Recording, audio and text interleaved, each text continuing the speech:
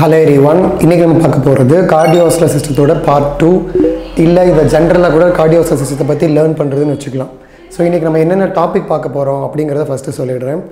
So first topic வந்து what is stroke volume, then what is cardiac output, then what is blood pressure, then what is hypertension, then what are the types of hypertension. So இந்த topics வந்து நம்ம இன்னைக்கு learn பண்ணலாம்.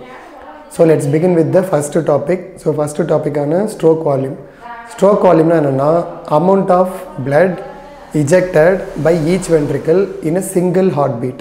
அதாவது வெறும் ஒரு heartbeatல எவ்வளவு amount of blood both right ventricle left ventricle இது ரெண்டுத்துல இருந்தும் எவ்வளவு amount of blood வந்து eject ஆகி போகுது. ஸோ பார்த்தீங்கன்னா ரைட் வென்ட்ரிக்கில் இருந்து ஆக்சுவலாக லங்ஸுக்கு போகும், லெஃப்ட் வென்ட்ரிக்கில் இருந்து அயோட்டா மூலிமா எல்லா பாடி பார்ட்ஸ்க்கும் போகும். இது ரெண்டுமே சேர்த்து தான் கால்குலேட் பண்ணணும். அதாவது ஒரு ஹார்ட் பீட்டில் ஒரு டைம் சுருங்கி விரியறதுல எவ்வளோ பிளட் வந்து வென்ட்ரிக்கிலேருந்து ரிலீஸ் ஆகுது இல்லை இஜெக்ட் ஆகுது, இதுக்கு பேர் ஸ்ட்ரோக் வால்யூம். இது ஒரு ஹார்ட் பீட்டில். இதுவே கார்டியாக் அவுட்புட் அப்படின்னா என்னென்னா, இந்த மாதிரி ஒரே ஹார்ட் பீட்டில் நடக்கிற இந்த விஷயம் வந்து நம்மளோட பாடியில் 1 மினிட்ல எவ்வளோ பிளட் வந்து இஜெக்ட் ஆகுது அப்படிங்கிறது கார்டியாக் அவுட்புட். அதாவது வெறும் 1 ஹார்ட் பீட்டில் நடந்தால் ஸ்ட்ரோக் வால்யூம், அதே வந்து 1 மினிட்டுக்கு நம்ம கால்குலேட் பண்ணோம்னா அதுதான் கார்டியாக் அவுட்புட். ஸோ இதை கால்குலேட் பண்ணுறதுக்கு ஒரு ஃபார்முலா கூட இருக்குது. Cardiac output is equal to stroke volume into heart rate. Heart ரேட்னா என்ன?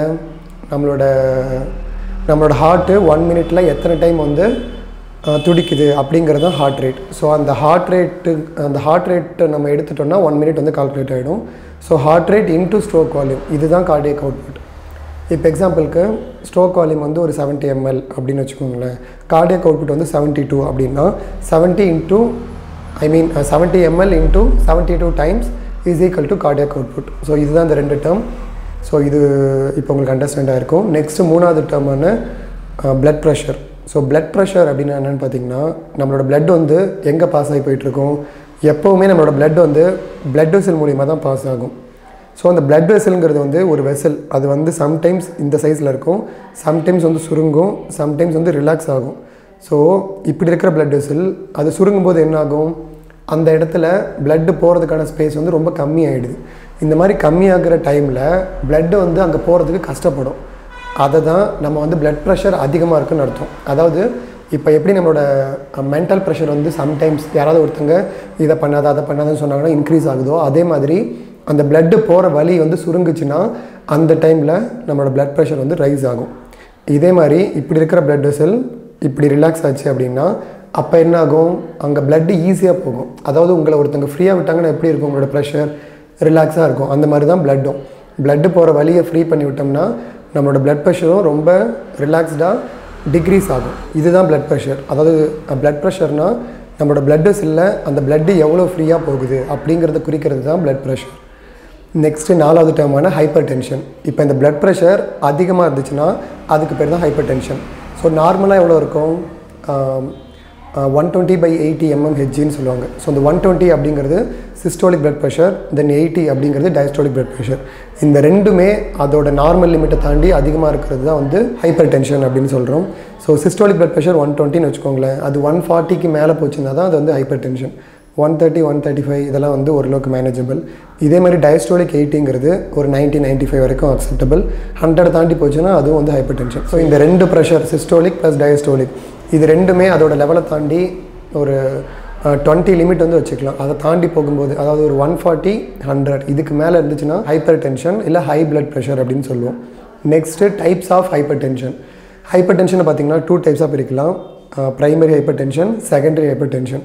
ப்ரைமரி ஹைப்பர் டென்ஷன் அப்படிங்கிறது நமக்கு இந்த பிளட் ப்ரெஷர் வந்ததுக்கான ரீசன் என்னன்னே தெரியாது.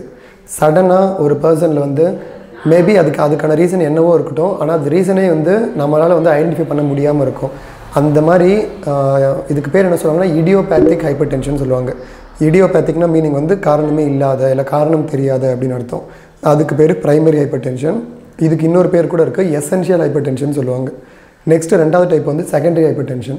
ஸோ செகண்டரி அப்படின்னா இதுக்கு என்ன அர்த்தம் அப்படின்னா, இந்த ஹைப்பர் டென்ஷன் வந்து வேறு ஏதோ ஒரு ப்ரைமரி ரீசன்னால் இது ஏற்பட்டிருக்கு அப்படின்னு அர்த்தம். லைக் அவங்களுக்கு ஏதாவது ஒரு கார்டியோவாஸ்குலர் ப்ராப்ளம்ஸ் இருக்கலாம், இல்லை ரீனல் ப்ராப்ளம்ஸ் இருக்கலாம், இல்லை வேறு ஏதாவது ஒரு கிட்னி ப்ராப்ளம் இல்லை லங்ஸில் ஏதாவது ப்ராப்ளம், அந்த மாதிரி ஏதோ ஒரு ப்ராப்ளம்னால இந்த ஹைப்பர் டென்ஷன் ஏற்பட்டுச்சு, அவங்களுக்கு இன்கேஸ் வந்து கொலஸ்ட்ரால் அதிகமாக இருந்தால் கூட ஹைப்பர் டென்ஷன் ஏற்படுறதுக்கான வாய்ப்புகள் ரொம்ப ரொம்ப அதிகம். அந்த மாதிரி இருந்துச்சுன்னா அந்த பேஷண்ட்டுக்கு வந்திருக்க hyper tension secondary hyper tension சொல்லுவாங்க. So this is all for today. So இன்றைக்கி நம்ம கார்டியோவாஸ்குலர் சிஸ்டத்தில் இருக்கக்கூடிய ஒரு சில டாபிக்ஸ் ப்ளஸ் ஹைப்பர் டென்ஷனோட டைப்ஸ் இதை மட்டும் பார்த்துருக்கோம். நெக்ஸ்ட் டாப்பிக்கில் வந்து இன்னொரு வேறு ஏதாவது ஒரு டாபிக் எடுத்து அதை பற்றி நான் உங்களுக்கு எக்ஸ்பிளைன் பண்ணுறேன். அண்ட் உங்களுக்கு ஏதாவது ஒரு டாபிக் பார்க்கணும் அப்படின்னாலும் அதை கமெண்ட்டில் வந்து மென்ஷன் பண்ணுங்கள். அப்புறம் இந்த வீடியோ ரொம்ப பிடிச்சிச்சுன்னா மறக்காம உங்கள் ஃப்ரெண்ட்ஸ் எல்லாருக்கும் ஷேர் பண்ணுங்கள். அப்புறம் இதே மாதிரி வீடியோஸ் உங்களுக்கு ஹெல்ப்ஃபுல்லாக இருக்கும், உங்கள் ஸ்டடீஸ்க்கு ஹெல்ப் பண்ணுது அப்படின்னா நம்ம சேனலை சப்ஸ்கிரைப் பண்ணி பெல் ஐக்கான் அதில் கொடுத்து வச்சுக்கோங்க. அப்புறம் நான் டியூஷன் எடுத்துகிட்டு இருக்கேன் for anatomy, physiology as well as pharmacology subjects. So இந்த 2 சப்ஜெக்ட்டுக்கு இப்போதைக்கு நான் டியூஷன் எடுத்துகிட்டு இருக்கேன். It's currently ongoing. So interested people you can join my tuition. என்னோட வாட்ஸ்அப் நம்பர் வந்து இந்த வீடியோட எண்டில் வரும். ஸோ அதுக்கு நீங்கள் கான்டாக்ட் பண்ணுங்கள். I will tell you the details. So இதே மாதிரி நெக்ஸ்ட் வீடியோட மீட் பண்ணுறேன். Until then, bye from Vasanth Murugesan.